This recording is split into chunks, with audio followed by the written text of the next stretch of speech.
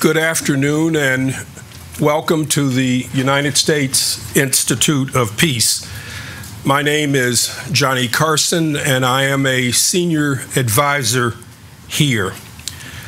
For those of you who are joining us for the first time, the U.S. Institute of Peace was established approximately 35 years ago by an act of Congress. It is a nonpartisan institution whose objectives are to prevent, mitigate, and resolve conflict. It acts as a think tank, a facilitator, and as an implementer in trying to carry out its global mission of promoting and advancing peace. Today's program is focused on Ethiopia and the very remarkable and extraordinary developments that have occurred in that country over the past 15 months. Since taking power in March of 2018, Prime Minister Abiy Ahmed has undertaken an unprecedented and largely unexpected number of domestic, political, and economic reforms. After over 25 years of increasing authoritarian rule under the EPDRF, the country's dominant political party, Prime Minister Abiy has opened up the country's political space. He has lifted Ethiopia's state of emergency, freed hundreds, if not thousands, of political prisoners, expanded media freedoms, and allowed the opposition political parties and leaders to return home. He has also made sweeping changes in the upper levels of government, dismissing many of the country's hardline security and military leaders, appointing women to half of his cabinet, and also creating a ministry of peace. On the economic side, he has promised to accelerate economic reforms, privatize a number of state-owned companies and enterprises, and also to break up METIC, the large holding company that was run largely by the governing party. He has also sought to strengthen existing regional alliances and to improve relations with Ethiopia's long-standing enemies and adversaries. After meeting with President Isaias Afwerki in Asmara, President Abiy has restored Ethiopia's diplomatic relations with Eritrea and has agreed to implement a long-stalled agreement between the two countries, ending their 1998 to 2000 border conflict. President Abiy's blitzkrieg of reforms have been widely noted by those in the human rights and the democracy communities. They've been widely praised by those in the international community as well. But concerns are now growing that the euphoria around Prime Minister Abiy's changes are both masking and unearthing deeper problems inside of Ethiopia.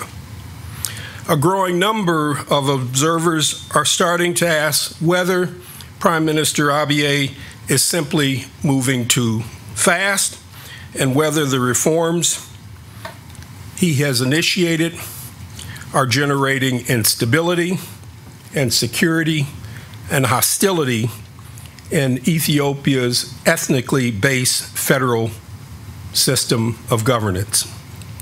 One of the most worrying of concerns is the resentment and resistance that is building up against him and his government in Tigray province, the home of Ethiopia's once all-powerful security chief, Getachew Assefa. Although 3 arrest warrants have been issued for Getachew, he remains free and at large in Tigray, where he is being shielded and protected by the regional federal authority. Ethnic tensions are also bubbling up in other parts of the country. Concern about the pace of change and reform has led 2 journalists to recently raise the specter that the political situation in Ethiopia could slowly deteriorate and that the country could experience the same type of ethnic, regional, and religious fragmentation that tore Yugoslavia apart 2.5 decades ago. As we assess where Ethiopia is going, it is sometimes useful to look back to where it has been. Today we have a great panel of 4 former American ambassadors and former colleagues and friends who are going to share their insights about their experiences as the U.S. ambassador in Ethiopia. My colleague, Ali Verji, will moderate this panel and will make more formal introductions of all of our colleagues here. But just to say that we have Mark Bass, who was the first fully accredited U.S. ambassador after the fall of the Derg and after the escape of Mengistu to Zimbabwe. And we have Ambassador David Shen, who followed him by 2 tours, Ambassador Ree Brazil, and Ambassador Don Booth, who many of you know from his more recent position as Special Envoy to Sudan. I'm going to relinquish the podium and turn the microphone and the moderation over to Ali. Welcome again to USIP and this discussion on Ethiopia.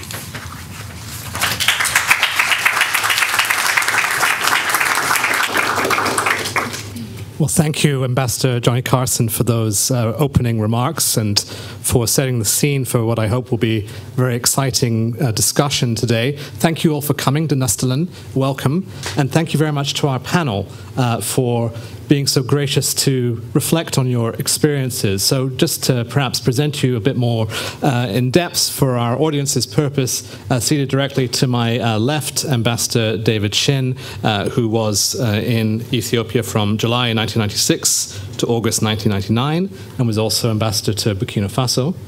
Seated next to him, Ambassador Aurelia Brazil, who was U.S. ambassador to Ethiopia from November 2002 to September 2005, and also served as ambassador to the Federated States of Micronesia and to Kenya. And sitting next to her, Mark Bass, who we've heard already as the first accredited ambassador after the fall of the Derg, but was there also for a year before that as the permanent chargé d'affaires from 1991 to 92. Is that not right? My first year was as permanent chargé, right. But it was after the Derg. Right, yes, after the Derg, but before you were accredited as ambassador, yeah. And then Donald Booth, Ambassador Donald Booth, who was U.S. ambassador to Liberia and Zambia before going to Ethiopia. And then, as Ambassador Carson has just said, served as a U.S. Special Envoy for Sudan and South Sudan before retiring from the department. Thank you all again for joining us today. part of the purpose of this discussion, as Ambassador Carson has said, is to look back for a couple of reasons. Not only because going down memory lane is always an interesting thing to do, but because of the recurrence of so many of the themes that these ambassadors dealt with when they were posted in Addis, and that Ethiopia confronts today. And we will touch on some of those subjects: democratization, elections, political reforms of other kinds as well, the economy, the rapprochement with Eritrea. These themes have recurred, they've repeated themselves. We'll come back to some of them again. This is not to say that we are facing, or Ethiopia is facing, an exact replica of those circumstances, but it is instructive perhaps to see how they were dealt with in the past, and also how the United States dealt with Ethiopia in the past. And of course, there's a long and storied relationship between those two countries as well. So with that in mind, I think the first thing we would like to try and do also, given we have this experience of many years of service in many different countries across the world in this panel, is just to ask you, perhaps I can start with you, Ambassador Bass, being chronologically first, as well as alphabetically first. What do you wish you'd known about Ethiopia before you'd been posted there? I mean, partly it's important, I think, for us to understand. We know this is a difficult and sometimes impenetrable country. What do you wish you'd known before you had gone out there? You ended up being there very soon, very quick after your last assignment. And so what are your reflections on that point? Well, I guess I would say that the one thing that I wish I would have understood better when I arrived was the depth of the ethnic identity in Ethiopia. I just come from Zaire, now Congo. And yeah, there's lots of ethnic groups, 400, 600, whatever it is in Congo.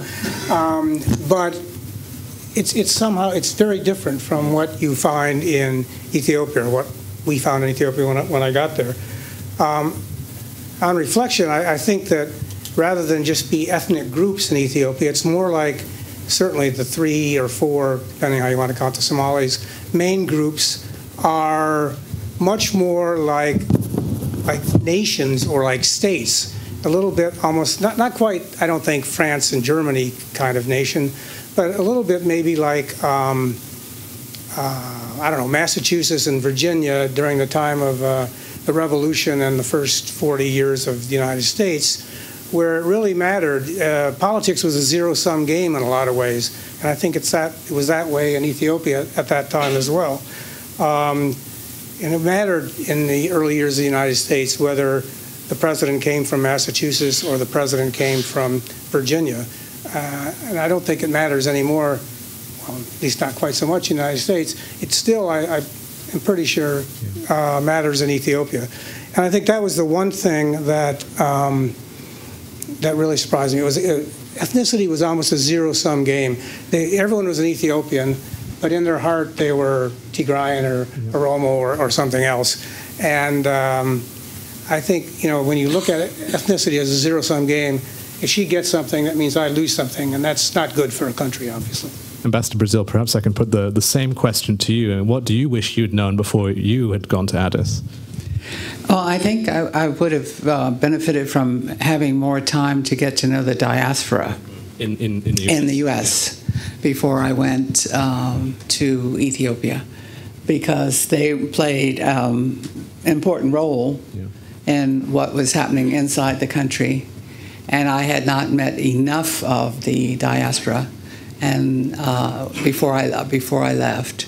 So I think that's would be my answer. Right. Ambassador Shin, when you were in Addis, what surprised you about dealing with the Ethiopians? I mean, we'll come to some of the specifics later, but just as a general matter of the government being your interlocutor. Well, I think the one thing that I wish I had a better understanding of in terms of doing the job that I was expected to do in Addis Ababa was to understand the mentality of particularly highland Ethiopians. I think there is a distinction to some extent between those who live in the lowlands and those who live in the highlands on the whole issue of compromise. it took a while for me to figure out that compromise came very, very hard to Ethiopians. I was there during the beginning of the Eritrean-Ethiopian War, and it became apparent very quickly that Highlanders on both sides of the border were not very anxious to compromise on any issue. And I think as Americans, where we do tend to be more willing to give and take on issues, we expect others to do the same. And when others don't do the same, we get very frustrated. Or perhaps we don't understand what's going on. After a while, I figured out that there just were going to be occasions when compromise was not going to happen, and you learn to live with it. But it was something I probably should have known earlier. Ambassador Booth, do you share that view that there's this difficulty with compromise? You were the ambassador most recently posted in Addis of our panel here. You were recently in Addis yourself. Do you think that's still the case today, what David Chin is saying?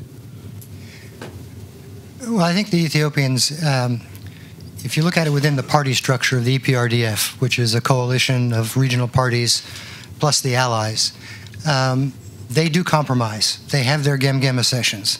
The party congresses go on for weeks, and ultimately comes down to the EPRDF party congress.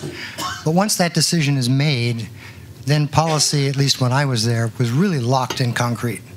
And there was no compromise beyond that. But within the party, they did find ways to compromise and overcome differences. And I think I agree that there's a very high degree of ethnic identity in Ethiopia.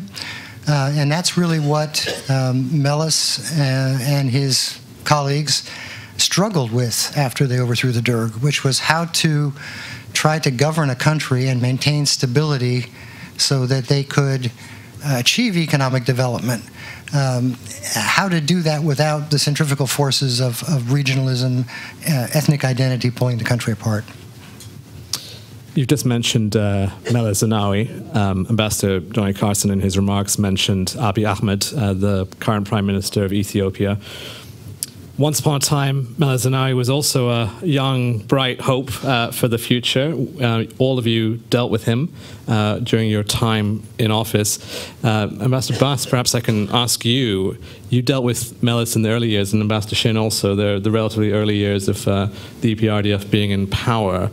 What do you take away from that experience in terms of dealing with both Meles, the person, the EPRDF as an institution? Is there anything that's relevant from that experience that you think is still pertinent today? Ambassador Bass? Well, I was there, as you say, I was there at a very kind of unusual time, and they had just arrived a month before I arrived, and so the EPRDF and Meles and everyone was finding their way as much as anyone else. And I think people forget what was going on in the country at the time. I mean, there was the former Derg army had been decommissioned, or whatever the appropriate term is, and were sort of wandering around trying to figure out what they were supposed to do. There were lots of refugees. There were lots of internally displaced. There was a huge humanitarian problem. There was a whole issue of the transitional, the National Transitional Conference, or whatever it was called, I forget now, to set up some kind of government. There was the issue that was formally unsettled, but actually settled, of Eritrea, and what was the relationship going to be between Eritrea and Ethiopia. And so I think, I mean, I was really lucky. I saw Meles as often as I needed to, and probably saw him 2 and 3 times a week, which I'm guessing doesn't happen anymore. And it's not because I was brilliant, it's just because it was the way things were. Embassy was small, the government wasn't really structured. That was where the wisdom was coming from, such as it was. I suspect, and I hope, that over the years, and it sounds like now in the present time, the government has been revamped. There are people at mid-level who you can talk to, and in the party and elsewhere. Well, what was I going to say? I just lost my train of thought. But anyway, yeah, thanks. Maybe we'll go to Ambassador Shin. I mean, you were also there in the relatively early part of Meles' time in the EPRDF, and there's still lessons that are relevant today. Well, that's difficult to say. Meles was a very unusual individual. The relationship that I had with Meles was I thought, a good one. He was probably the only person in the Ethiopian government that you could go into, make your request, and get a straightforward answer immediately without having to worry about whether it was going to happen or not. Everyone else you met with in the government, you made a request. If they didn't like the request, they would tell you, we'll get back to you, we'll raise it with the minister, we'll raise it with Meles, we'll do something else. And it took me another 6 months to figure out that that was their way of saying, no, we don't agree and we're not going to go along with it.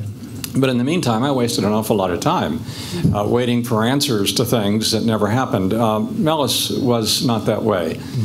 He obviously was more confident. He was in charge. He was fully in charge during the time that I was there, which put him in a very different situation. I don't think you have had anyone in power since Meles who has been in that situation. Haile Mariam certainly was not. He was pretty much at the mercy of other members of the EPRDF. I'm not even convinced that Abiy Ahmed is completely in that position. The EPRDF is breaking down as a party. He, I think, has a lot of respect, more respect than any other particular person in the country. But he's not in the same situation that Meles was in. So I'm not sure that what was going on during the Meles period is really that relevant today. Yeah. Would you agree with that, Ambassador Brazil? Not exactly. I mean, I sort of picked up on what Don said about the way decision-making is made. I think people do... I found Ethiopians very much like Japanese. I'll start there. And I served in Japan. And what I mean by that is that decision-making in both countries, Japan and Ethiopia, is very slow. It's very slow to develop that consensus. That a lot of people have to talk to each other. It's an internal process. But once the decision is made, then implementation can come fairly quickly. Yeah. So I was very comfortable with the Ethiopian approach to things because it reminded me of being in Japan in that sense. And there's also a practice in both countries of telling you what you want to hear on the surface and telling you what's underneath in both Japan and Ethiopia, and figuring that out is helpful. So I found my time there that the party or EPRDF people and other people were evolving in their thinking, although it looked very glacial. Can you elaborate what you mean by the evolution of that? Well, I think they loosened up economically. When I arrived, I'm not talking about the economic system, but when I arrived, there were 13 million Ethiopians facing starvation. There was a drought. And unlike the Derg, they weren't trying to cover it up. So I think the U.S. played a huge role at that time to provide food, to ensure it came into the country and was pre-placed in different parts before the rains came, et cetera, et cetera.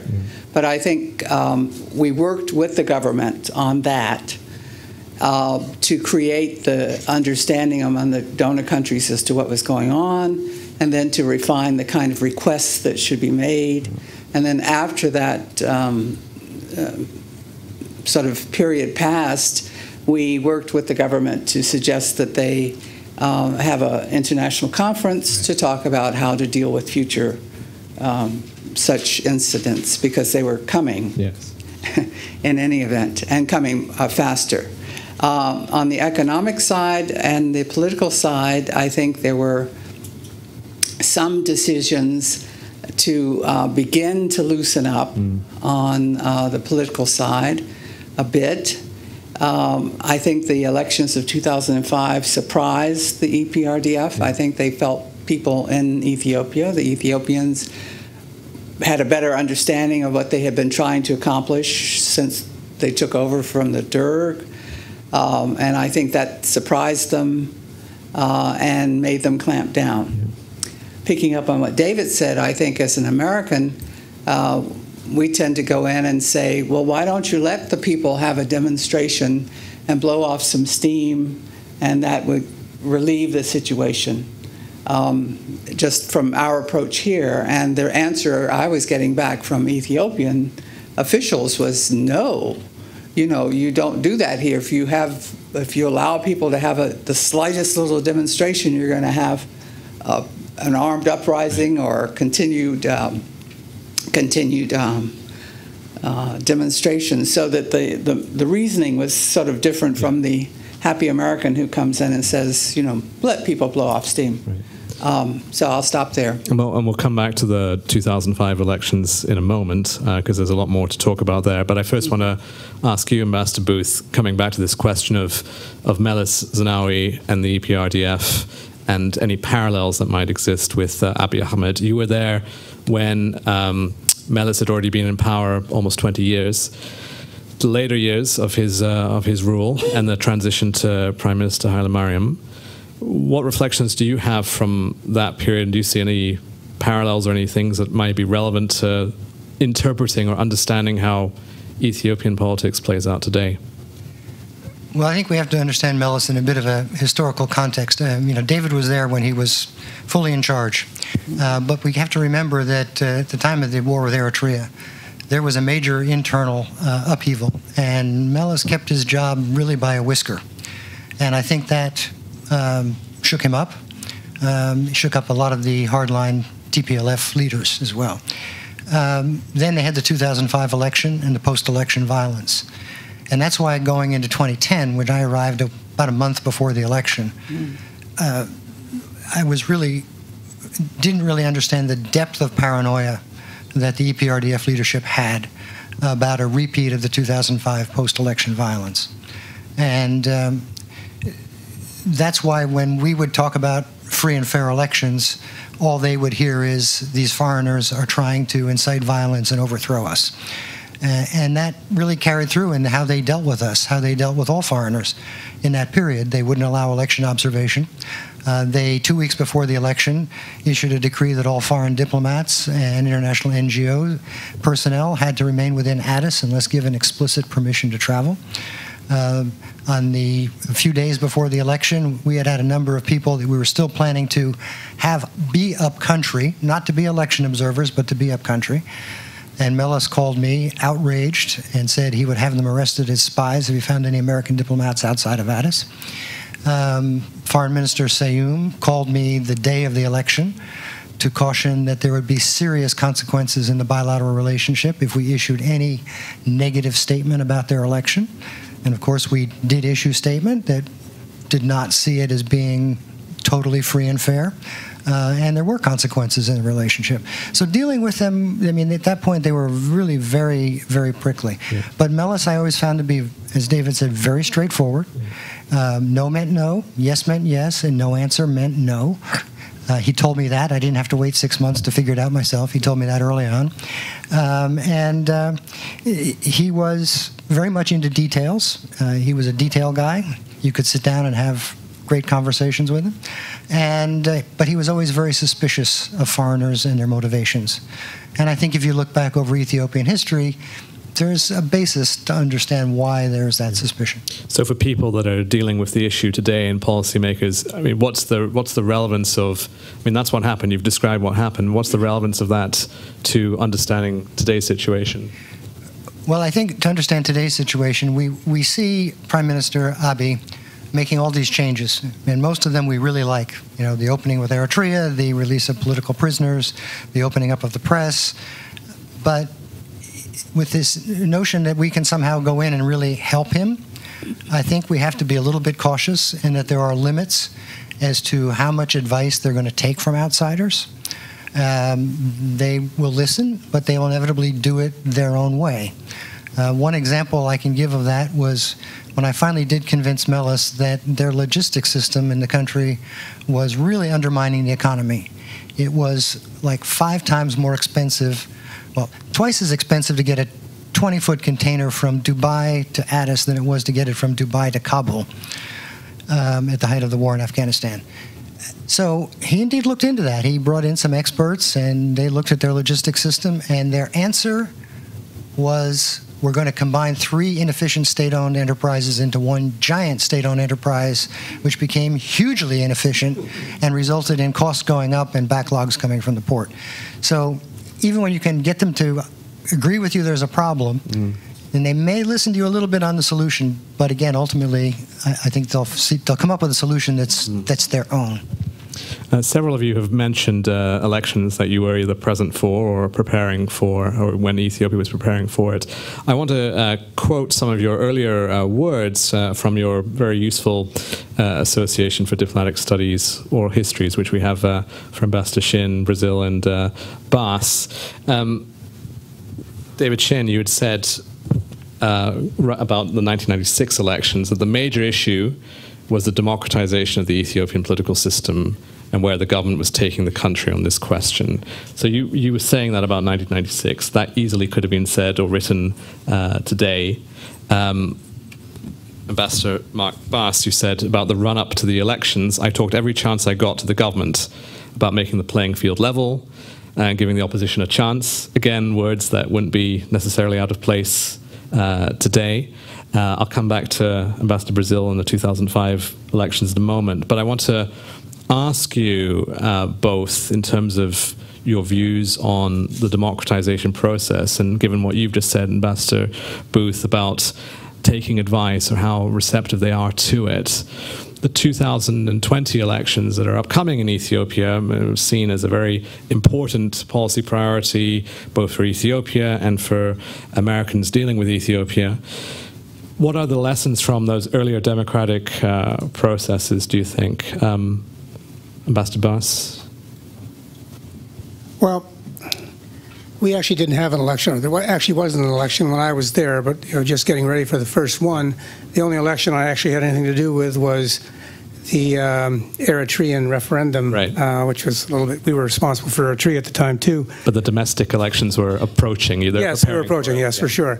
I mean, I think it's really about the process. I mean, it's obviously hard. Ethiopians have to do it themselves. They need to take ownership of the process.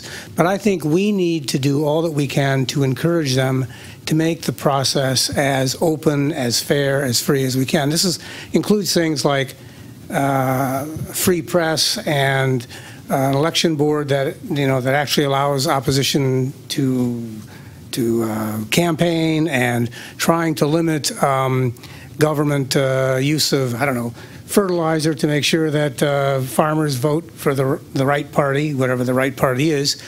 I think we have to really work on the process. I think if we go in there and say, this election must be fair and free, we're going to be disappointed. And it's not going to really help. I think it's not easy to have fair and free elections. We don't have, arguably, fair and free elections in the United States. A lot better than other places. So I think it's really important to work on the process, and I think we need, again, going back to what Don said, you need to have the government on board, obviously, or you can't go out into the country, but I think we can use the whole international community. When I was there, we were doing it not for the elections, but for humanitarian assistance, and we had a big international group that sat down and decided how we could do this as a group and make our resources most effective. And I think you can probably do that on the election side as well. Ambassador Shin. I think it's important to understand that in more than 2,000 years of Ethiopian history, there's only been one election in the country that has ever approached what we would consider in Western liberal democracy as a free and fair election. And that was 2005, and that one was also very troubled. The opposition, some in the opposition claim they actually won the election. I'm not sure I agree with that, but anyway, that's their claim. I think the lesson from all of this is with this 2,000 plus years of history, even with a new leader who is certainly saying and doing a lot of the right things and moving the country towards what I would define as more of a Western liberal democracy, it's going to be very hard to overcome this background, and I think that's one of the things that Abiy Ahmed is encountering right now. How do you move forward with all of these good thoughts that he has when, one, you don't have a census yet in order to even base an election on in terms of dividing up the country electorally. I'm not totally convinced that it's going to make a lot of sense to have national elections in 2020. The country may not be ready to really do a decent election in 2020. On the other hand, if you keep postponing it, you keep frustrating people. So there's a lot of history that has to be taken into account yet. But in both of those answers, I think we've heard things that wouldn't be out of place if they were said today, having a free press, having focus on the process, recognizing that expectations have to be realistic. At the same time, every election that you all dealt with, similar sentiments were expressed. And Ambassador Brazil, you said in the past that you don't think you can impose a democracy from the outside. You have to see what's organically developing and encourage those developments towards democracy. Again, that would be something which would fit very much with the current situation. You were the ambassador during those 2005 elections that David Chin's just mentioned. There is still that controversy about what happened, but beyond the controversy, I guess the important question for people to think about today, there are many Ethiopians, most Ethiopians in fact, who are alive today, don't have much of a recollection of that 2005 process. They're younger, they weren't voters at the time. As David has said, this was a competitive election. Do you see lessons from that experience? Are there things that you feel from the outside might have been different or could have been done differently? Do you think the Ethiopian system has changed significantly or sufficiently perhaps to allow for either something similar to occur or something different to occur? How do you see the landscape? Well, I think in 2005 we had, the U.S. and also other diplomatic entities established observers, worked with other outside NGOs, talked to the opposition, talked to the government. As I had said earlier, I think the government was very surprised by the outcome. Our message to the opposition was that, particularly for Addis, you've won, take the seat, take the position, sit in that seat that you won. The opposition didn't want to do that. The opposition had its strategy, as David said, to say they won everything, and the government said, of course, it won. So you had that standoff, but you had a much more open process. I would hope that Ethiopia can continue evolving that way. I'm not sure. I was there happily in Ethiopia at the 100th year anniversary of our diplomatic relations. We had them in 1903, and I was there in 2003. And I said publicly, privately, every chance I got, after 100 years, there is nothing that we cannot talk to each other about. And that included human rights, that included elections, that included every issue that we might have come up in our relationship, and we did that with everyone. And we did it publicly as well as privately.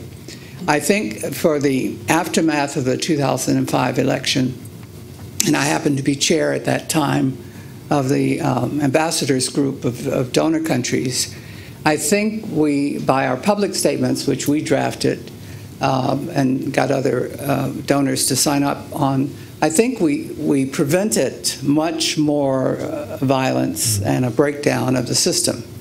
That might be self-serving, I'm not sure, but we certainly were very much just concerned about the loss of life and a continuation of that. So we tried to dampen it down, and I think we did succeed in that. But we didn't damp down the arrests, the subsequent arrests and detentions and exiles and other things that happened after I left, but preceded the preparations for the next election, because the EPRDF decided it was not going to be that surprised again. Right. I don't know if they've evolved. I mean, as Mark said, 243 years of American history, we're still evolving. Certainly when the founding documents were written here, I was not included as a black person. I was not included as a woman. Right. It took us over 100 years to get to women, and black people still aren't included, as far as I'm concerned, sufficiently. So we're still evolving as a democracy, and Ethiopia has to organically water the little shoots of democracy that are coming up there in their own way. Yeah. In my view, we can't impose it from the outside. I've never been in favor of that. Ambassador Booth, you've already talked about the legacy as far as it affected your time of the 2005 elections. There was also, of course, an election after you left in 2015, and now we're looking toward 2020. I suppose one of the important differences between 2005, 10, 15 versus the upcoming one is the status of the EPRDF. That is different in some way. Maybe it's difficult for us to say exactly how it's different. But do you feel that given the change of the party and given what we said earlier about the importance of how the party and its chairman at the time was the interlocutor, was the person who could say this is how we're going to do things, what are the implications of that for both, let's say, broader democracy promotion goals that are shared by the United States and other like-minded countries, but also for Ethiopia itself? Well, after 2005, the lesson really learned was don't be surprised again. Yeah. And what they did was they really empowered the party. Now, my understanding really, at least when I was there, was that the leadership, Melis and company, really relied upon the party to govern the country. I can recall one meeting where Melis actually complained that he had inherited this imperial bureaucracy, which was so ossified and unresponsive. And very risk-averse and not what he needed to really change the country. So there was this reliance on the party. And that's the structural problem that we saw play out in 2010 when they won all but 2 seats in the parliament, in 2015 when they won all the seats in the parliament. The problem is which local official, which Warada chief, Kabele chief, is going to lose their district when they have all the levers of power in their hand. And the answer is none of them are willing to. So going into 2020, I think you've got an interesting dynamic because, as I understand it, in recent conversations that I've had with a number of Ethiopian interlocutors, that Abiy is basically, as you put it, I think earlier, allowing the EPRDF to atrophy. He's not using it as really the power tool. But he doesn't have much of a governmental basis to rely upon either. So this hammerlock on power that the EPRDF had through all of its local cadres and all the allied parties, if they go into an election in 2020, I think the dynamic could be very different. And so what I think really is needed is they need to figure out if they're not going to have that party lock going into the elections, how do you need to change election rules so that you might actually have a more equitable outcome, representative outcome of what people want. And they have to address that structural problem. And, you know, I understand there's consideration underway of rewriting the electoral law and all of that. I think that's going to be a very important area to try to engage with. Not that they're going to take our advice wholesale by any means, but it's a critical area to engage in. Could I jump in and say also for 2020 you'll have more people who are literate, more people, more social media access, and so that's a difference that didn't exist in 2005, certainly, for the election. And more people more generally, I mean, it's a bigger population. Yes, a bigger population, so that you have that dynamic as well in terms of what information people have and how they plan to vote and act on it. But given the... Can I just follow up on that point a minute? I think that's absolutely correct. I mean, one of the things that really struck me when I was there was how profoundly rural Ethiopia was. And of course, this was before the internet was just kind of coming in and there was no social media and all that. And villages and regions and so on were not exactly cut off, but were really, really on their own to a large degree, and which gave, if you want, power to the local party, to the local ethnic group, to whatever it was. And I think that now that is being slowly probably dissipated with the advent of social media, with more literacy, with more knowledge about what's going on in the world, And remember, when in my time, they had just come out of a horrendous war and all that that entails. So I think there are some possible bright, lights that might lead to a better outcome. I mean, I'm not trying to be Pollyannish about this. I think there's huge issues yet, but I think we're in a different Ethiopia than certainly when I was there.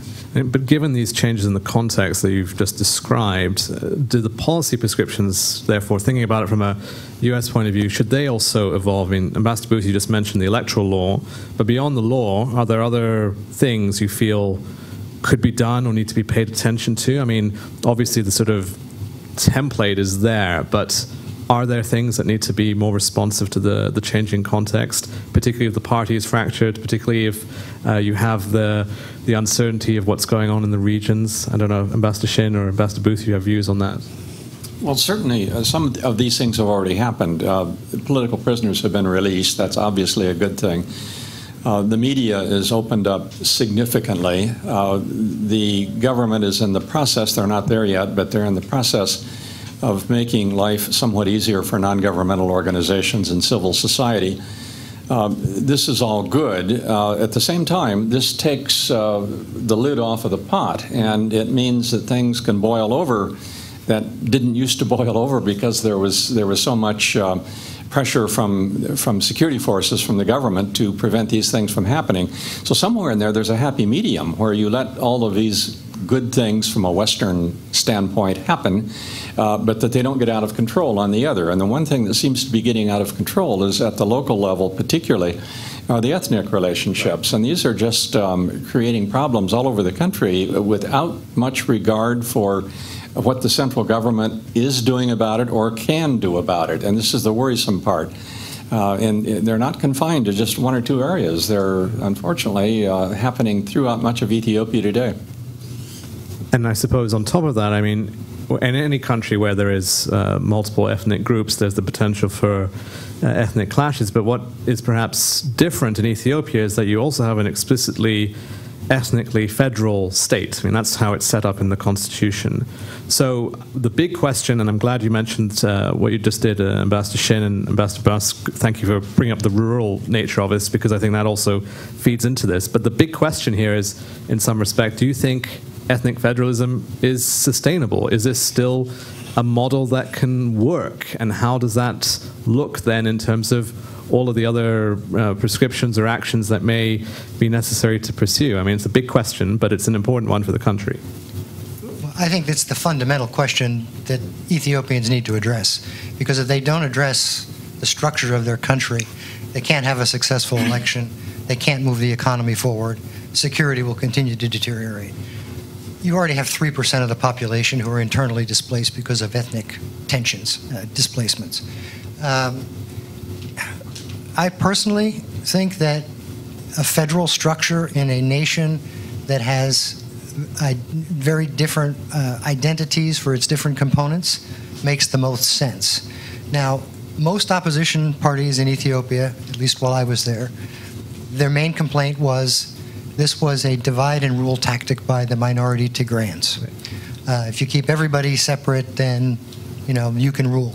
Well, what's the alternative? I mean, if you look at the history of Ethiopia, it's a series of strong rulers at the center, usually from the Amhara region, but the highlands, who managed to cobble together a kingdom or an empire, and then maybe when the ruler is a bit weakened or there's a weak successor, you have rebellion from the periphery or attacks from the outside, and it all collapses. And then you need to wait for another strong leader to put Ethiopia back together again. This is a fundamental issue that I think Meles was grappling with. I was told that there were many, many late-night, all-night sessions he had with Huntington of Clash of Civilizations fame, discussing how do you structure a government in this country. Mm-hmm. And what came out of it was ethnic federalism. Now, I've had Ethiopians tell me, well, we should just have a normal federal structure like the United States does. And I say, well, how do you draw state boundaries? I mean, those have already been drawn by long history of ethnic groups. So, ethnic federalism is probably the least worst option in my mind for long-term stability in Ethiopia. Just if I could add one little historic point to that. I think that I think what you said is absolutely on the money. When Meles was first in Addis Ababa, had the transitional conference going on, the national conference going on, he clearly feared a descent into civil war. He clearly feared that somehow, I don't know, the Oromos wouldn't be happy, or the Amharas wouldn't be happy, or something would happen. And he knew that the last thing Ethiopia needed after the long war that they just got over with was another war. And so I think he did kind of fall on this, maybe just out of expediency, maybe it was the least bad choice. And I think it made a lot of sense at the time. I'm not convinced it makes sense 30 years later, but here we are. I might just add, I had a meeting with Meles after I had been ambassador. It was probably in 2006, maybe 2007, and I asked him specifically if he was convinced that ethnic federalism was the right policy for Ethiopia. And his response was kind of interesting, almost typical Meles. He said, look, Mr. Ambassador, we tried authoritarianism, we tried imperial rule, we tried communism under the Derg, we tried military rule, and none of them worked. So we've got to try this one now. And his final remark was, and I'm convinced it will work. I, at the time, was not totally convinced that this was the right approach. I'm even a little bit less convinced today. But his response was an interesting one, that we're going to try something different. Well, I would speak up, too. I think, to me, it was a very practical decision they had to make at the beginning of the process, because they did have armed groups around the country, yeah. And you're trying to knit people together. I traveled to all of the 9 regions when I was there to find out what was going on. And I found at that time that the local officials were feeling much more empowered.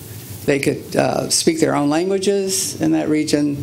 They were getting some budget money from the federal government, and they could decide how to allocate it. So there was this sense of, we are not going to have the central government telling us what to do anymore. We've got some modicum of control now in our region. And I applauded that.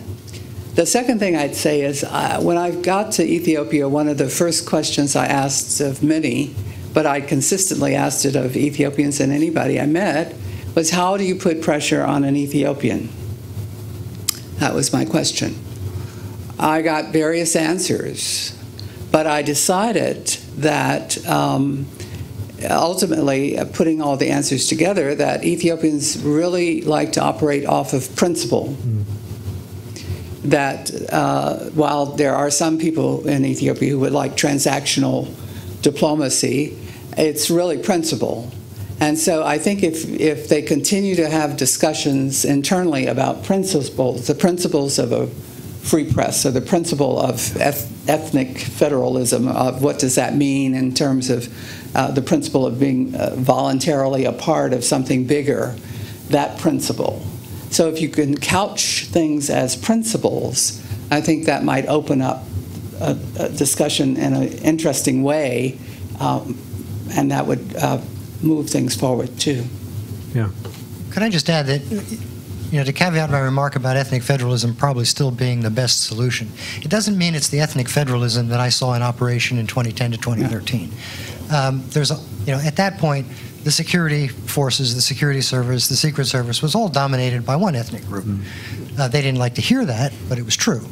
And so, a more equitable sharing of power within that structure, I think, could alleviate a lot of the shortcomings of it.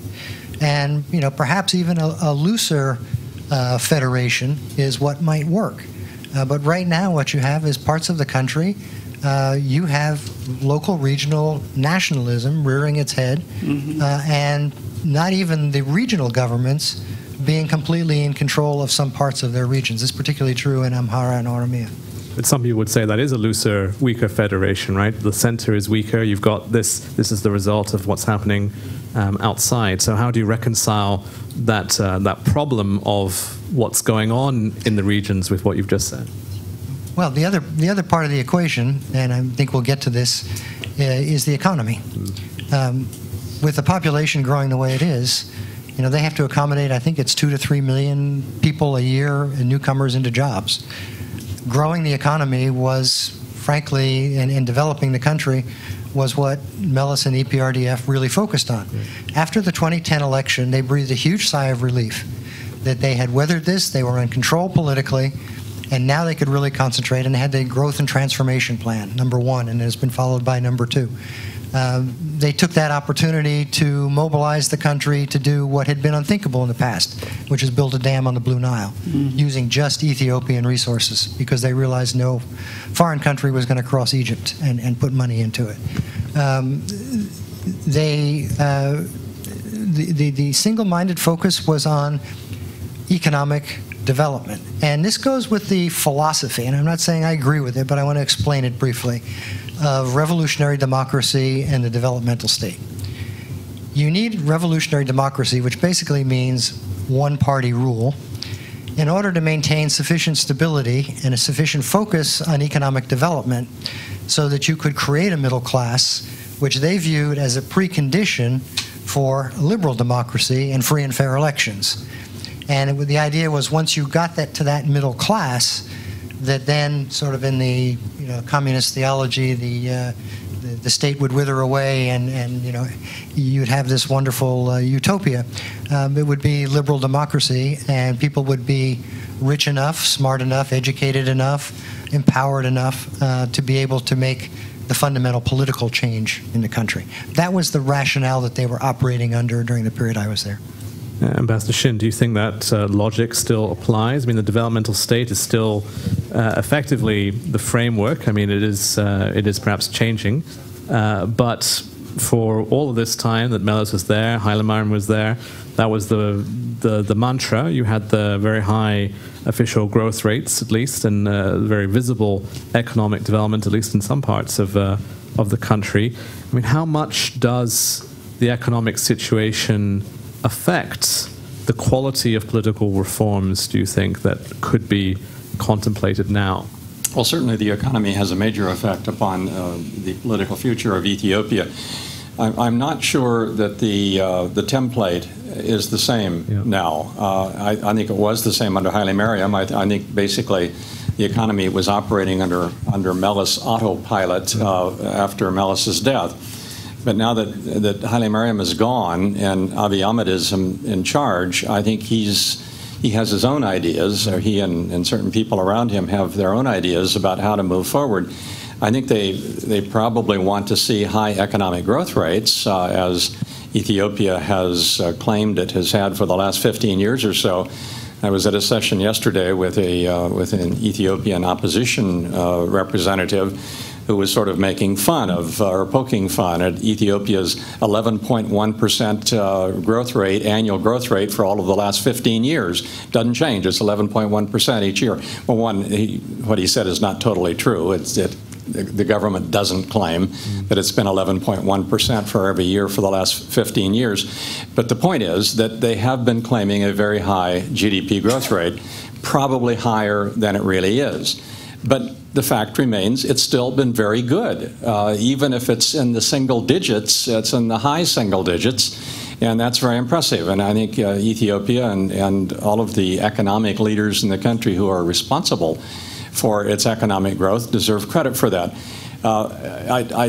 That's not sustainable. At some point, it's going to become a more moderate growth rate, and I think Abiy Ahmed is committed to that, but whether he's going to follow the same pattern, I doubt. I see signs of certain changes in his economic policy that is opening the economy up to some extent, not entirely. Foreign banking is still not allowed in the country. There's total control of IT and the internet, so there are some really serious issues out there yet. But I do see change coming, and the question is, can he keep it all together? And what's your answer to that? I mean, can it work? I mean, the rhetoric of change is there. It can. I'm not saying it will. Right. Yeah. I don't know if you share that view, Ambassador Brazil. Well, I would throw out demographics as well. And demographics really is the future that's already happened. So that with 50% of the population below the age of 15. You know the kind of bulge you're going to have. You know the kind of jobs that you're going to have to create.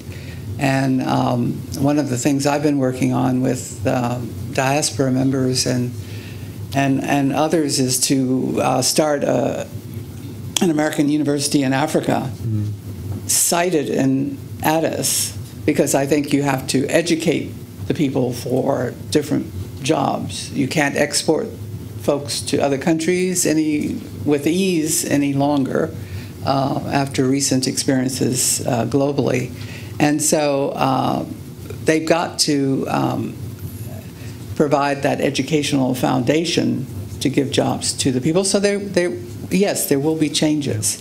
And I don't think they'll ever, I don't think it'll, in my lifetime, get the state out of the economy. I think they see a role there that they will retain, but they will loosen up, and they could do it successfully. If I could just add, I visited Ethiopia 5 years ago and took my family around all out through the country and through the countryside, which I hadn't done since I'd been there as ambassador. And the one thing that struck me was that the economic activity in the countryside was much, much greater than it was when I was there. Now, it was nearly zero when I was there. So, you're coming from a small start. But I think that we can't forget agriculture. I mean, everyone wants to, be an entrepreneur and be the next Apple of Ethiopia or whatever it is. But I think we can't forget agriculture, particularly with the population situation, population demographic that is coming down or is already there. And by that, I don't just mean, growing teff, but I mean the kind of things that I saw, which were, food processing and flower plants, and I know some of it's got foreign connections and may not be all that much value added, but I think you need to work on getting those sort of things in agricultural areas where people can get jobs, that use the agricultural resources of the country, and that bring more value added to the country, not necessarily to Chinese or other foreign firms, whatever. I mean, just a couple of weeks ago, the U.S. government supported this investment forum specifically on Ethiopia. I wonder, in light of what you've heard, Ambassador Booth, if you have a view as to, given the realities, the demographic realities, the structural realities of the economy, what Ambassador Booth just said about the need for considering that Ethiopia is much more than its urban areas as well. At the same time, we know that it is rapidly urbanizing. What makes sense in your mind for a U.S. policy which is also explicitly focused now on promoting trade, investment, and on economic ties coming to perhaps more of a prominent position than they have been in the past? Well, again, I'll go back to a structural problem, and I talked about the political structural problem. There's also an economic structural problem that basically relates to the political system, which is you have too many state-owned enterprises, too much of the military engaged in things like MITEC, which now they're trying to break up. Massive projects like run by the Sugar Corporation, which were huge money losers.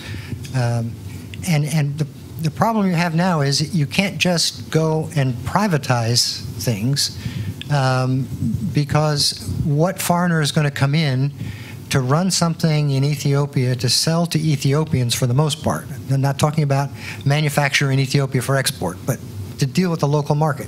For example, telecom, which is primarily a local market. If you don't have any foreign exchange that they can then use to repatriate their profits. So I think structurally, one of the things the government needs to work on, and perhaps we can lend some ideas in that regard, is how to sort of begin to demonopolize, de-oligopolize the economy. Allow more competition, allow Ethiopian entrepreneurship to flourish. It used to really frustrate me when people would say, we need to teach the Ethiopians entrepreneurship. I said, have you ever been in Washington? Ethiopians are naturally entrepreneurial. So let's forget about teaching them how to do that. Let's give them the opportunity to do that. One of the things that strikes me, I visited a Turkish textile factory where they were manufacturing garments for export. And the biggest complaint was there's no supporting infrastructure.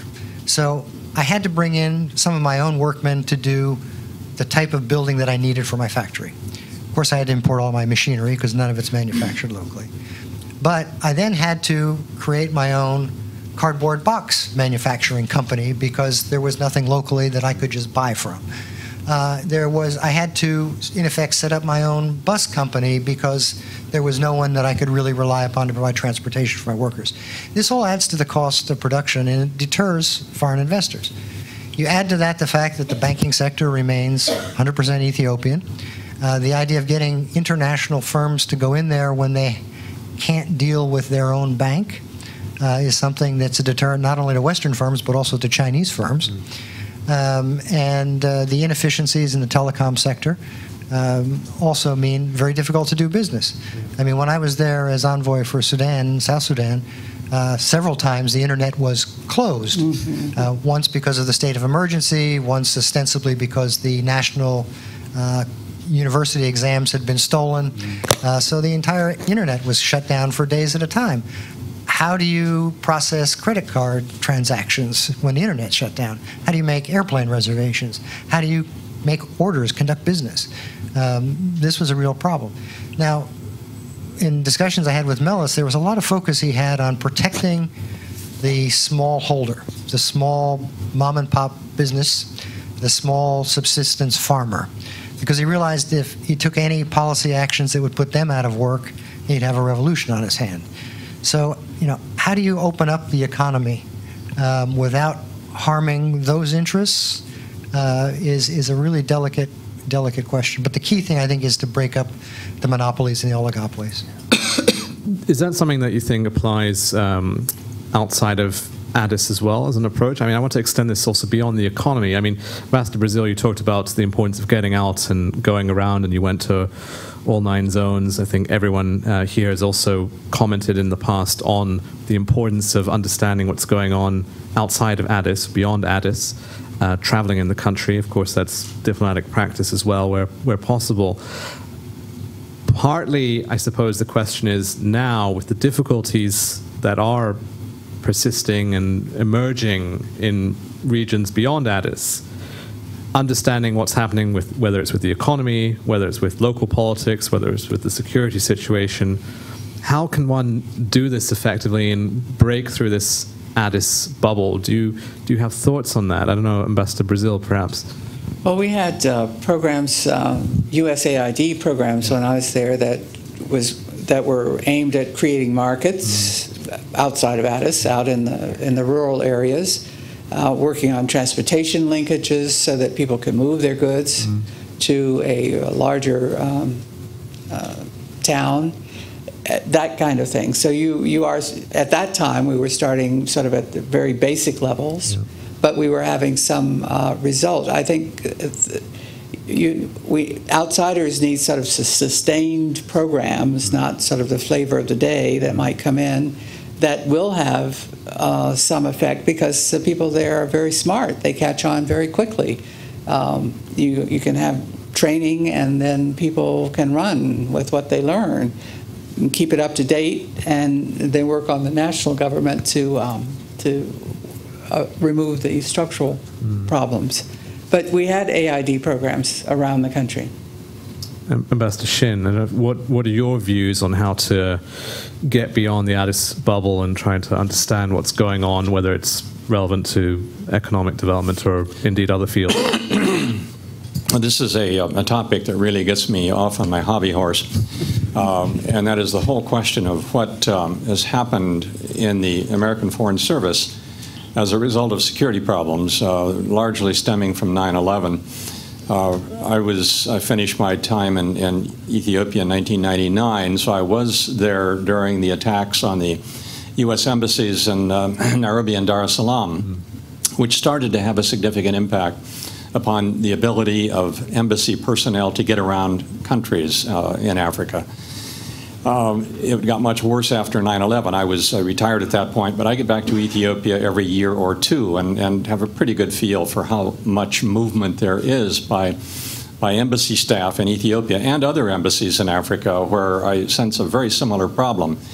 By and large, the security tail is wagging.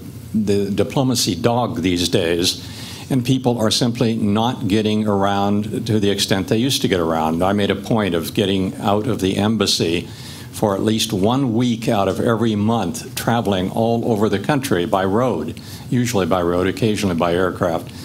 And it made a huge difference. It's the only way you can really learn a country as complex as Ethiopia. It's to get out and meet with people constantly. And I think in our Foreign Service today, that is becoming increasingly hard to do. And I think it's not necessary that we have such strict security regulations. There's an added problem in terms of Ethiopia in that they're getting so many high-level visitors out there that the senior staff are just consumed by hand-holding, every Tom, Dick, and Harry who wants to say he has met with the Prime Minister of Ethiopia. So that's a problem I didn't have so much of. We had 2 Secretary of State visits, but that's nothing compared to what people get out there today. So if you're the ambassador to Ethiopia now, you're constantly dealing with all of these visitors, most of whom would be better off to stay home. And you're also having to deal with a security problem, which is totally inexcusable, and it's not going to change until someone at a very high level in the administration decides to change it. I was at a meeting of the Academy of American Diplomacy 2 days ago, and they have taken this on as an issue on Capitol Hill to try to get changes in the ability of embassy personnel to move more freely around countries globally, not just in Africa. Ambassador Booth, I want to ask you the same question. It's always refreshing to hear unvarnished views from people who are free to speak. Not only did you serve in Ethiopia after 9/11, after Dar es Salaam and Nairobi, but also after the bombings that occurred in Addis, coordinated attacks that happened, and of course that the scourge of terrorism is always sort of lingering. What's your view? There's that reality of what the State Department's security restrictions are, etc. But in terms of understanding or trying to understand what's going on, and particularly now, you've just been to Ethiopia. How do you see that issue? How can one effectively understand what's going on beyond Addis and beyond, say, the Prime Minister's level? Well, let me say, first of all, that David certainly set a very high bar, and I was quite aware of his extensive travels in Ethiopia when I went out. And I was not able to do a week a month by any means, but I did get to all 10 regions, and many of them several times. What I found was it was repeatedly going back and engaging the key people in the region that made the difference. And particularly, I focused on the Somali region because it was one of the areas that was most unstable, where we had the most human rights concerns because of the continuing conflict with the ONLF. And I think my multiple visits out there engaging the Somali president actually did begin to pay off, and that there was a degree of trust and real dialogue that we were able to establish. But it's repetitive, it's being out there. I agree that just flying in and flying out is less desirable than actually at least going one way on the ground, so you truly get a sense of Ethiopia and its diversity. I found that the security problem was not so much in keeping us from going out, and maybe I benefited from the fact that I knew any time I went someplace that the Ethiopian government was going to make sure it was safe. I can remember being held up at the airport in Addis for hours waiting to go to the Somali region until they got the okay that all the bad guys are, we know where they are, so you're not going to have a problem. But the problem really was allowing Ethiopians to access our embassy. And when we put our information resources, our library, et cetera, behind those walls, it truly is a deterrent. But getting out, is absolutely critical to understanding Ethiopia. And I think now the problem is, and what I've heard is that because of the increasing insecurity throughout the country, that's what's deterring more embassy travel, as much as all the visitors that David mentioned. But there are places now where it used to be you couldn't go near the Eritrean border, right. And if you went to the far south, then you had to make special arrangements. But that was about it. Every place else was pretty much you could go. Embassy officers would go, I would go. But now that's being restricted more and more. but at the same time, reporting on this insecurity, understanding this insecurity is a key programmatic diplomatic objective, right? So how does one do that if, we can't go there because it's too insecure to go there? I mean, this is a challenge to all of you, really. I mean, if you have views, yeah. Well, one of the things that I was very fortunate is that we had a number on the USAID staff, a number of long-serving personal services contractors, one of whom was married to an Ethiopian from a marginal region. And so these gentlemen enabled me to have a really good understanding of those particular regions, was able to introduce me to people in those regions. They would always travel with me when I went to the regions of their expertise, which was Gambela and Somalia. And I encouraged them, in effect deputized them, if you will, as political advisors. The aid director was not always happy that I was using them for those purposes, but I found that to be very effective. You'd think the local staff at the embassy might also be helpful, but frankly, they're all from Addis, or just about all from Addis, so it's not particularly helpful in that regard. I should mention meeting with women as well in Addis and also around the country. Women know what's going on, usually, better than the men sometimes. And I think, so whenever I went out, I met with women and men. I remember one woman was hosting a luncheon in the Somali region for me, and she turned out to be to have control of the cot trade, so we could talk economics and social issues and other things because she controlled it herself, and her husband was there, but he didn't seem to be doing much of that. He was consuming the maybe, yeah, chewing cot. I'm not sure, but anyway, she was very sharp. So I just throw out that women are people to meet, and I always took a group of people from the embassy with me, not a large delegation, but people from different sections who might have business.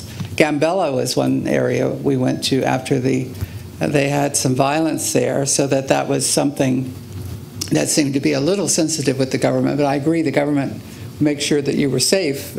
We were safe traveling around, but there I could talk to the people involved in all sides of the violence, as well as the women, to find out sort of what had happened and what might continue happening, and also cross-border from Sudan. Ambassador Buss, you wanted to add something to that? I just was going to sort of state the obvious, which has kind of been hinted at here by my three colleagues, but obviously it's great to get out. The best thing to do is for the embassy and embassy personnel and diplomats to talk directly to people in the regions. But if you can't do that because of security, because of overwhelming numbers of visitors from Washington or whatever the problem is, the obvious sort of resource is, as Ree mentioned, people like aid officers or NGO officers, or you can't maybe influence policy in the region, but at least you get the other part of it. You can find out what's going on in the region or regions, and I mean, it seems to me that that's a resource we shouldn't ignore. No. Can we turn to foreign relations for a moment, and specifically perhaps Eritrea? The rapprochement with Eritrea has been one of the perhaps most important achievements of Abiy's tenure so far. We have people here who were ambassadors before things went badly with Eritrea and after. I want to ask first David Chin and Mark Buss, both of you were there before the war with Eritrea. The relations in those years were not bad. They maybe weren't perfect between Addis and Asmara, but they were there. Afewerki, as Ambassador Carson has mentioned, still very much there at that time as well. Are there lessons from those dealings and how relations functioned between Asmara and Addis in those years that are relevant in this new era of rapprochement, do you think? Why don't you go first? Well, that last part of it's a kicker. Yeah. Well, my first 2 years there, we didn't have an embassy in Asmara, so I probably went to Asmara 25 times because we were responsible for what was going on up there as well. So I got to know Isaias pretty well.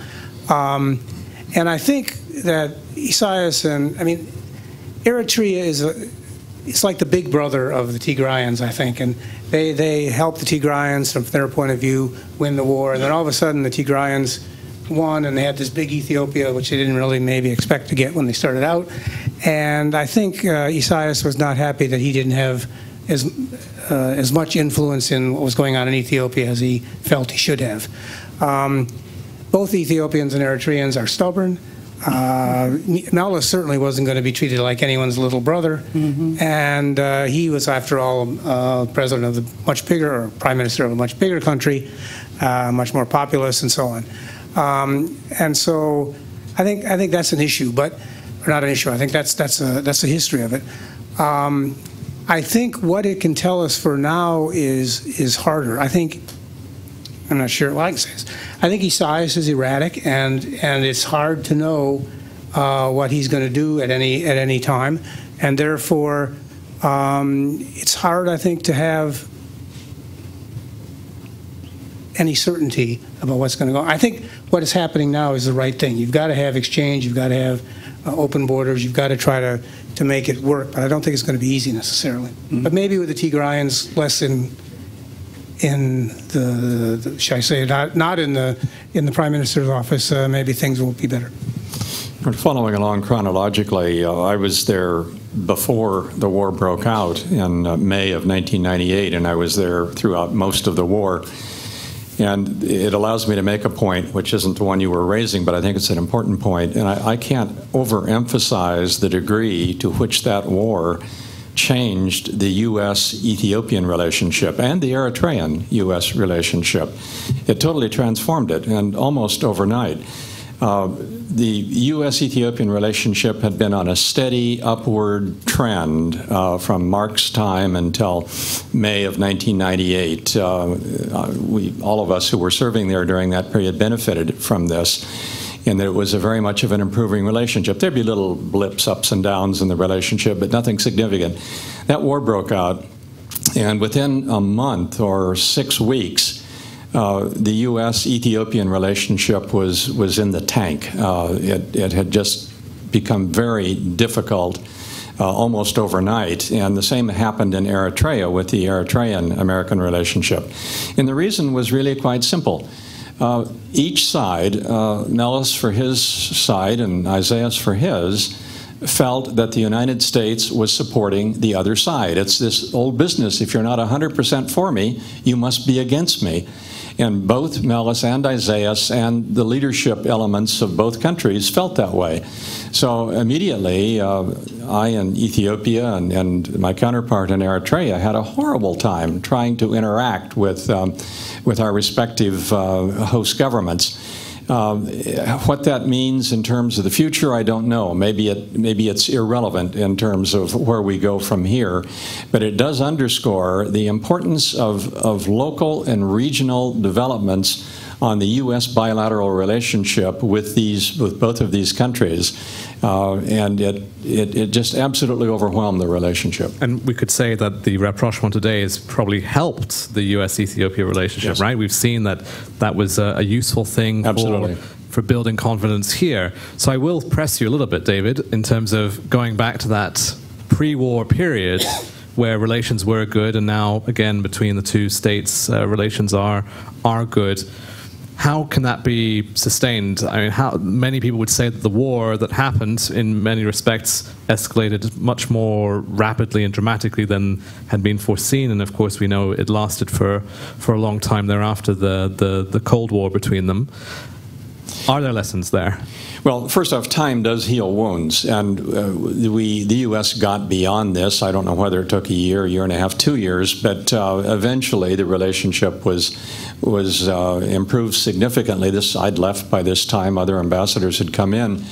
There were other ups and downs, I know, during these subsequent years, but probably none quite as serious as the one caused by the Eritrean-Ethiopian war. What's interesting, and this may be a lesson for some of you, if we have any future ambassadors out here, when you run into a situation like this, it raises real issues as to what do you do with your time in a country when you know you've got another year or two to be assigned there, and you know the relationship is in the tank, largely because of an event you have no control over, and you can't do much about. And it was probably one of the smarter things that I did at the time. I decided to focus on trying to do something about HIV/AIDS in Ethiopia. Totally neutral political topic, one that desperately needed attention. USAID had resources. They could put money into the program. They had experts who were more than happy to come out and try to ameliorate the HIV/AIDS problem. Ethiopia was denying the problem. I mean, it was sort of something they just weren't seeing. And by working with a combination of the Ethiopian Orthodox Church, the president of Ethiopia, not the prime minister, and even the Muslim community and the evangelical communities in Ethiopia, we launched a really serious HIV/AIDS counter program. And it made all the difference in the world in terms of how I utilized my time and how the mission utilized its time. Without that, frankly, I would have been twiddling my thumbs out there for probably a year. Ambassadors Brazil and Booth, you both were there when relations between Addis and Asmara were not good. So I'd like to ask you both to offer any thoughts you have on anything that can be appreciated from those days, from that relationship. Is there anything that's still relevant today, given how new the rapprochement is and how tenuous in some respects it might be for a number of reasons, whether in Tigray or whether in the mind of the president of Eritrea, etc.? What do you see from that period that may be relevant? Well, I found on the border areas, the communities there knew who owned what land. Yeah. The local community on the Ethiopian side would say, that pasture over there, that's Eritrea, and over here, this is ours. So the local community seemed to be not more knowledgeable, but able to try to adjust that artificial line that had been drawn by the commission that cut off pastures or cut off roads or made people have to cross two borders just to get to town, that kind of thing. Left to their own devices, I think that could have worked out. But I know that by the time I got there, the issue was still there. The Ethiopians were hoping the U.S. could do something about it. As Mark said, I think our suspicions of Isaias were such that we weren't convinced that anything could be worked out. But it didn't loom that large, except that we did send delegations there. We did go ourselves as embassy officers and others to talk to local people to find out the situation. And there had been a couple of skirmishes here and there as well. But things are relatively peaceful, and Addis, the government in Addis wasn't dwelling on it 100% of the time. They were more domestic issues. Well, I would say when I was there, it was a bit warmer. There were many instances where there were border incursions and retaliatory border incursions. At one point, or at least on two occasions that I can recall, I specifically went in and cautioned against things getting out of hand, making sure that there was no misunderstanding that the U.S. was giving a green light or even a yellow light to what might be done. It was a clear red light. There was very much a tit for tat. I can remember Melis telling me once they killed 12 of our miners. The NDF went across the border and killed 12 of their soldiers, and then we withdrew because we'd done it eye for an eye.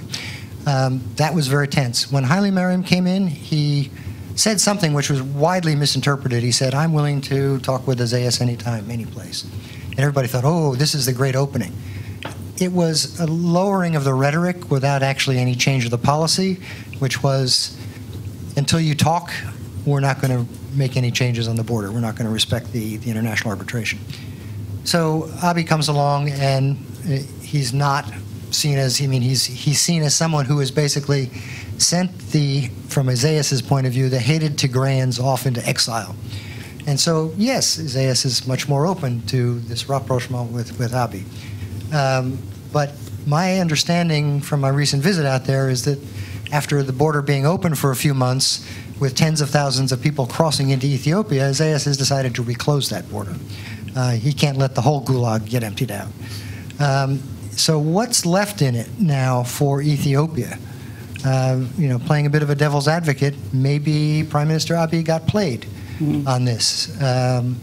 Isaias has gotten greater international recognition, receptivity out of it. What has Ethiopia gotten out of it? Ideally, what they want is access to the ports, but as my colleagues have said, Isaias is a very erratic character. Who's going to make the investments in roads or railroads and port development for somebody who may shut it down over any perceived slight?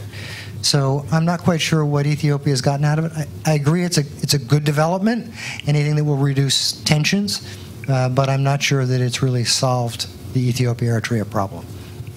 Well, thanks to the panel for putting up with my questions, but you're not off the hook yet. We would like to give the audience a chance to also raise questions that you have, but only questions, please. So please, there are some mics both on the left and the right side of the room. Please tell us who you are, please ask a question, and please be concise. Thank you. So the gentleman here in the front, and then the lady here. Thank you for holding this, Jordy Hannum, UN Foundation. I feel a little sheepish saying this. I'm one of the visitors who was just there, so I apologize. But I was there last week, actually, with a UNHCR delegation, and we took 8 congressional staff. And my question is, we all kind of agree that the next 12 to 18 months is critical. And we met with U.S. Embassy, USAID, and they all acknowledge that the U.S. could be doing more. And I'm particularly interested from you all, what kind of specific ways could the U.S. help in terms of the next 12 to 18 months? Dollars, election observers, what are the tangible things the U.S. can be doing in this critical time before the election? All right, thank you. The lady here. Marina Ottaway with Wilson Center. I'd like to take you all back to the issue of ethnic federalism and the elections coming up and democracy. And I'm convinced that Ethiopia did not have any choice but choosing a system of ethnic federalism back then. I didn't particularly like it, but I think it was inevitable, because it was the only way to keep the country together. But what really kept the country together was the fact that the PRDF it's like the Communist Party in Yugoslavia and the Communist Party in the Soviet Union held all the regions together. If the EPRDF loses some of its grip, then particularly if the elections become more democratic, as you are all advocating, can the country stay together? Or is that the beginning of the disintegration of Ethiopia? Thank you. And we'll take one more, the lady there. Just further back.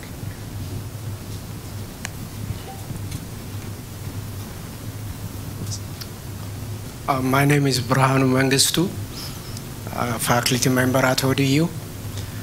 I thank all of you for serving my mother country, especially the 2 ambassadors, Sheen and Brazil. I have had the opportunity to visit, and I thank you. One thing I heard that I like is the privatization idea is a bad idea, because for those of us who did a careful study, it was a means to transfer wealth of the nation to private hands, the first one. I think we will repeat it. The question I have is really, Prime Minister Abiy, I think understands maybe than most people the idea of power from the context of Kenneth Boulding. You may recall, some of you, that power has 3 phases. The first one is power threat. The second one, power is really exchange, kind of the way Madame Brazil talked about transactional, which already is proven that between Eritrea and Ethiopia we don't have much to do transactions, so we are stuck. And the third one, which I believe he really believes sincerely, is Kenneth Boulding called it love, but I think respect, win-win, I think would be a good idea. My question for all of you and for the United States government is, if my assumption, if what I'm asserting is true, that he's trying to come up with a win-win formula rather than I win, you lose, what is that this government is ready to do? What can you do as ambassadors to help influence policy, to help him become successful? Thank you. Thank you. So let's take that first round, and then we'll come back to the audience again. Perhaps we can start with the question of the next 12 to 18 months. I mean, this is, of course, the question that we're always asking. We stayed away from it until now for this reason, so we could set the foundation. But maybe, David Chin, if I could ask you to respond to that. What do you think should happen in the next 12 to 18 months? Yeah, this is obviously a real challenge for Abiy, Prime Minister Abiy, and the people around him. In terms of what the United States might do, and trying to keep it realistic, I mean, let's face it, we're dealing with a policy towards Africa where there's not an enormous amount of interest in Washington. So one can pontificate about all the kind of stuff we should be doing, but I'm not sure it's worth my pontificating. So what's realistic? Because it isn't going to happen. Yeah. There are things that can be done with the limited resources that we seem to be, we seem to still have. And that is essentially supporting those kinds of institutions, both financially and with just plain exhortatory and moral support, such as keeping the press as free and as open as possible, hoping that it will also be a responsible press. Sometimes the press is not always responsible, but hope springs eternal. Working with the Electoral Commission in Ethiopia, and I gather all kinds of foreign countries have offered to support the Electoral Commission, and to ensure that you have a commission that when you do have elections, and as I said earlier, I'm not committed to the fact that you have to have it in 2020. It may have to be postponed. But keeping the Electoral Commission as honest and as open and as unbiased as can possibly be done, moving forward as quickly as possible with the census. It's just awfully hard to do a really valid election without an up-to-date census. The last one was 2007. It's hopelessly out of date. And how do you even determine sort of where your voting power is in the country? Encouraging the support of Ethiopian, particularly, civil society organizations.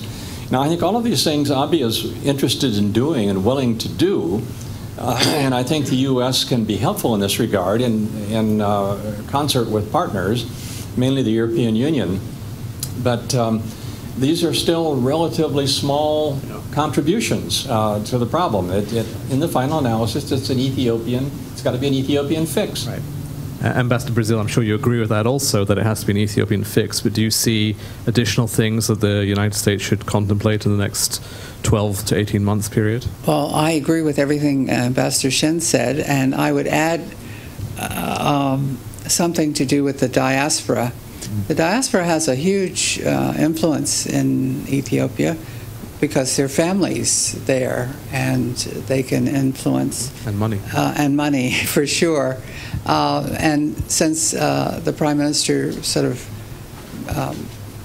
reconciled with the diaspora, I think there's an opportunity there. Exactly what, I'm not sure, because it has to be Ethiopian-made, not American-made. But I think there's opportunity and money there that could influence preparations and openness to in the electoral process. Ambassador Barson Booth, perhaps I can ask you to respond to this question about ethnic federalism, and is the country facing a collapse if it isn't organized in that way? It's Marina Ottaway's question here.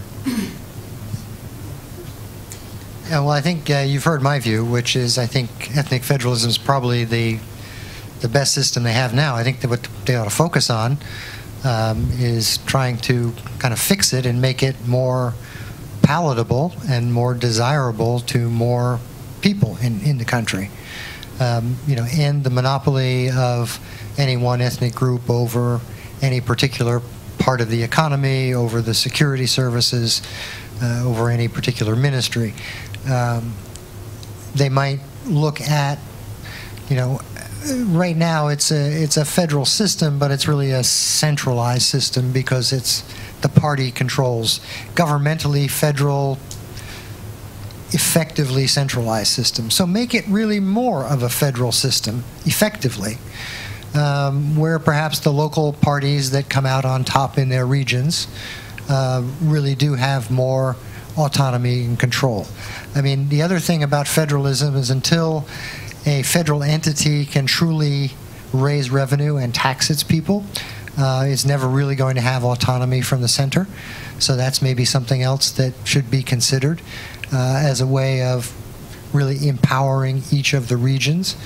But at the same time, it's very important that this notion of Ethiopianness be built up and be stressed, so that if you do have more autonomous regions under a federal structure, that's not licensed to say, well, you're not from this ethnic group, so get out of our region, and to atomize the country along ethnic lines.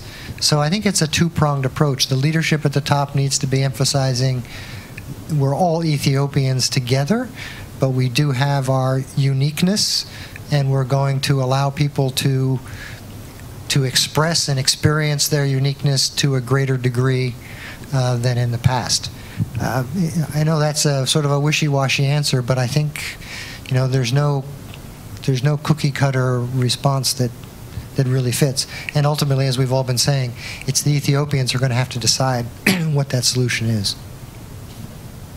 I agree with that, and I really don't have a lot to add, but I would just say that I think the Ethiopians need to be very, very careful, because, to come to your point, I think for all its failures, the system has prevented the most terrible outcomes that one can imagine. And I think it's not bad for the international community to stress that, okay, we understand this isn't perfect, we understand there ought to be changes and so on and so forth, but let's not sort of rush into some other system that leads to Oromos fighting Amharas, and who are fighting Tigrayans, who are fighting, whomever else, because that's not good for Ethiopia, and it's certainly not good for the international community either. Would anyone like to respond to the professor's question about your own personal roles moving forward, or shall we go to take another round? Feel free if anyone has anything they'd like to add to that. We're all has-beens. Exactly. We might have muscle memory, but we don't have any current role. All right, thanks. Ali, can I just do two fingers on please. the first question? Yes. Which is what the U.S. can do. Okay. I think one of the critical things is don't let hubris take hold. Let's be modest and realistic and not overpromise what we can do to help. Yeah. Thanks for that helpful reminder. Let's take a few more questions. So we have the man in the back there.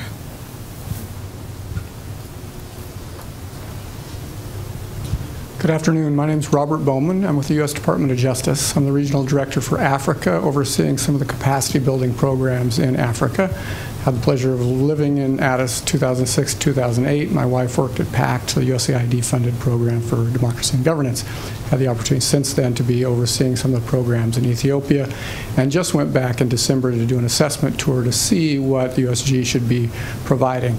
Quickly, I'll say Ambassador Rayner and his team has done a fabulous job trying to get the USG to turn its attention in a more directed fashion and with more resources.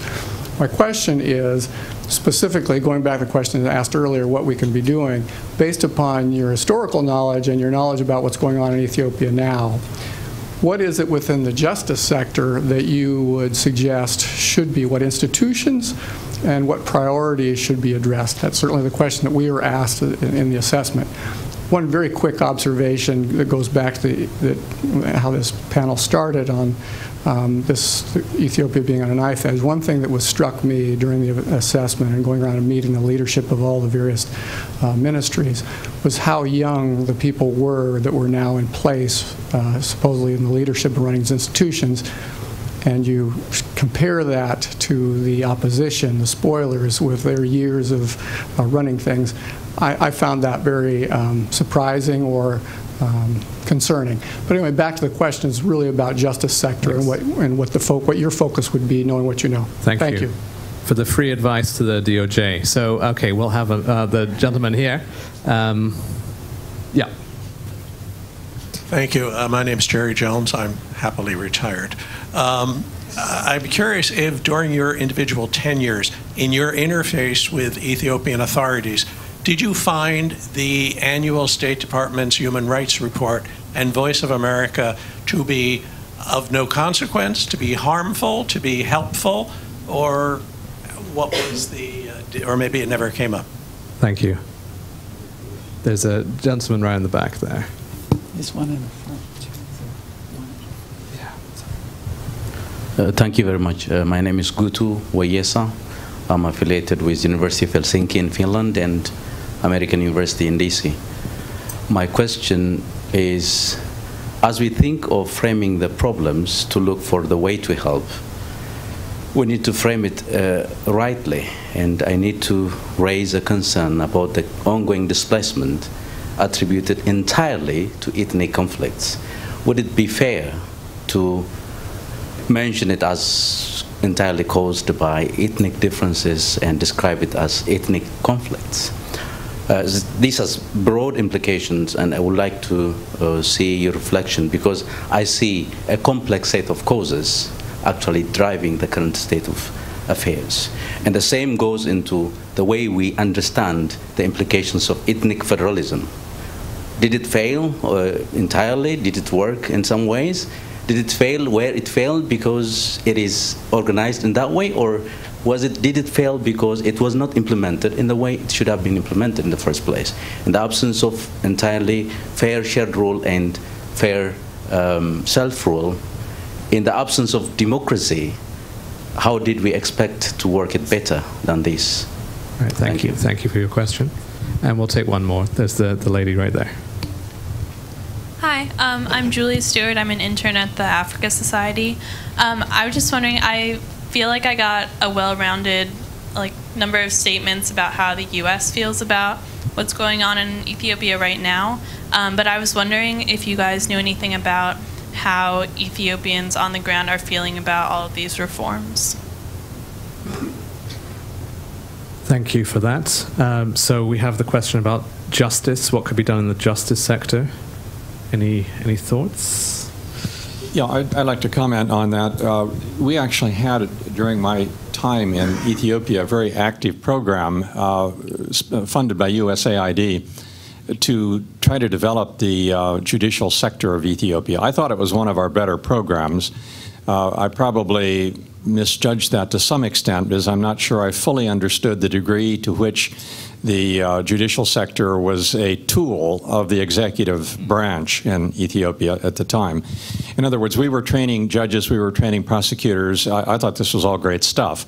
And these were young people, up-and-comers, and hopefully they're now in a position where they actually can be independent judges and prosecutors under the Abiy Ahmed government. But unfortunately, during the time that I was there, it never really was able to break out of the control of the executive branch and become a truly independent judiciary. And the program ended, I don't know, a couple of years after I left, I believe. I know it came to a halt at some point in time. But it was a good program, and it's probably the kind of program that ought to be looked at right now to see if this isn't the time to revive this sort of program so that you can have a more independent judiciary. Do you want? Can you carry on with the Voice of America? Yeah, good point. For your time, in sort of a good way, the day that the annual Human Rights Report came out was always one of the worst days of my life in Ethiopia. Because you could be assured that I was going to get called in by either Melis or somebody else and hammered for what the hell are you allowing to happen now? I mean, you're criticizing us, it's all wrong, et cetera, et cetera, et cetera. But this was one way that we could get the word out, and it would not necessarily be attributed to me individually as the person getting the word out. But those reports were done very carefully. They were done in concert with the embassy. The embassy didn't always agree with 100% of what was in them, but they were negotiated reports between Washington and Addis Ababa, as they are with other posts around the world. And they're very important reports, and governments, I think, do read them, do pay attention to them. They do serve a purpose, and I was always in favor of them, in spite of the fact that it made some very difficult days for me, at least one day out of the year, a couple days out of the year. Same with Voice of America. I'm a strong believer in Voice of America. Sometimes Voice of America would get a little off track in that you would get some particularly Ethiopian American commentators who might go a little bit over the edge on a few things, totally irritating the government, and sometimes justifiably so. But then the reaction from the government was so heavy-handed as to be almost bizarre, shutting down the service. I believe it was the Amharic service that was shut down on a number of occasions to Ethiopia. This is totally uncalled for, heavy-handed, unnecessary, even if mistakes are occasionally made by Voice of America, which they probably will be. But I think it's a very important institution in Washington to maintain. Ambassador Brazil, on the human rights reports, the question was also, did they make a difference, and what's your view on that? I think they made a difference. I think it got information out to the general American and international communities, as well as to people in Ethiopia. Perhaps because I was a woman, I didn't get as strong a pushback. We got pushback. But I like to think that the reports during my time there were very honest and very comprehensive. We pushed back on any allegations that we were just simply updating what had been done before, and we weren't, cleaning out old information and that kind of thing. We made an effort to actually go and talk to the government agencies responsible for whatever it was we were writing up. So I think there was some pushback, but I don't recall being particularly perturbed by it. Yeah. Ambassador Booth, can I ask you to respond to this question about displacement? This is the current situation. Is it fair to say it's all the result of ethnic problems? Are there other causes to it? Are there other factors that explain it? My understanding is the displacement that we've seen, the 3% of the population that I mentioned are now driven from their homes, really is it's ethnic. But I've also been told that it's basically political leaders using the ethnic card to boost their own prestige and popularity. You get people riled up. I'm here to defend your interests against the other. And I think that's what we've seen in Ethiopia.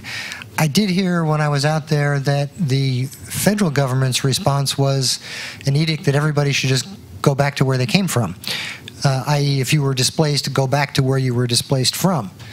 That's nice to say, but very hard to actually implement. Why would people go back if they were driven out of their home? How would they feel safe there? If their home was burned, who was going to help them rebuild it? So, there's a conundrum there. And I don't think that this displacement issue is going to be settled until the broader political structural issues are settled in the country. And perhaps I can ask you to continue from there about the views of the Ethiopians you interacted with on reform. So you were just there. How did they see it as? Well, I think it's a matter of, you see it from where you sit. If you're sitting up in Tigray, you think this is not particularly good development, that the country is degenerating into lawlessness and chaos, the economy is collapsing. If you're sitting in Oromia, you're breathing a bit of a sigh of relief that we now have our rightful place, we have some power. I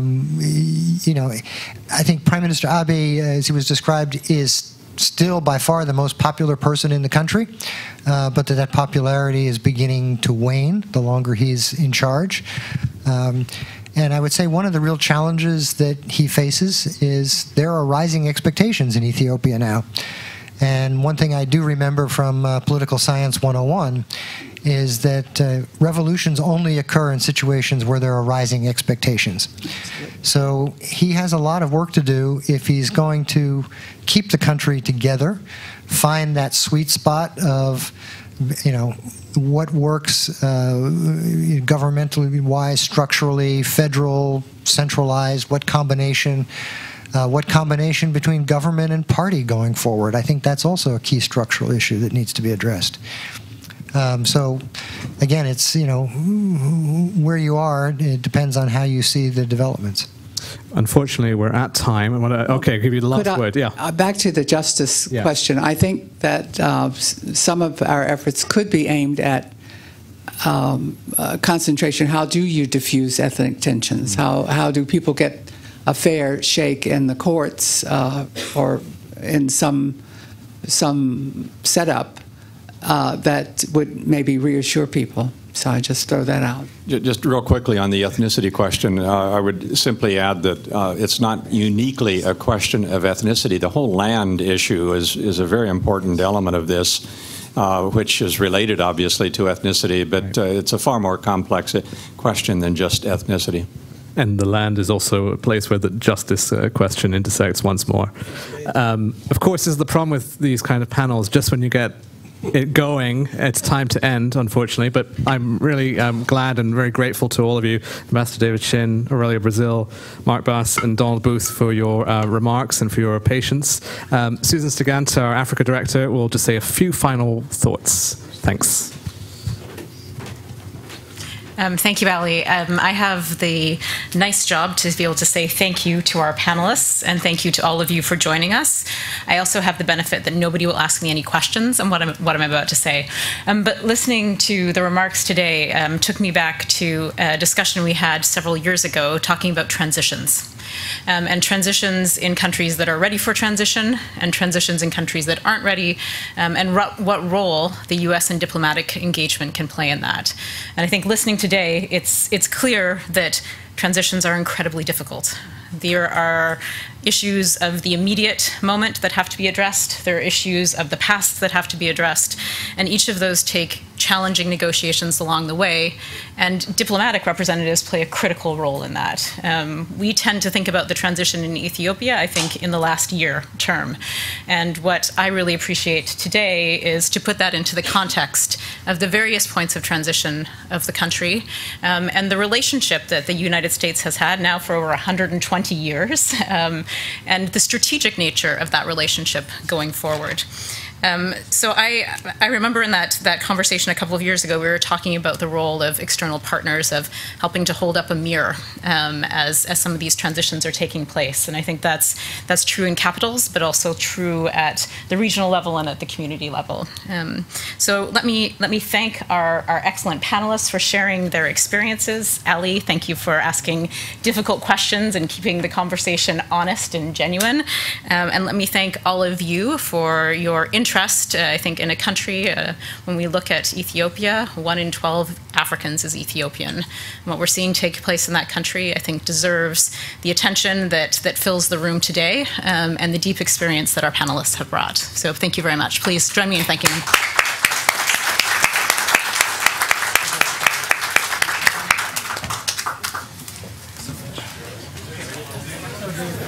Thank you.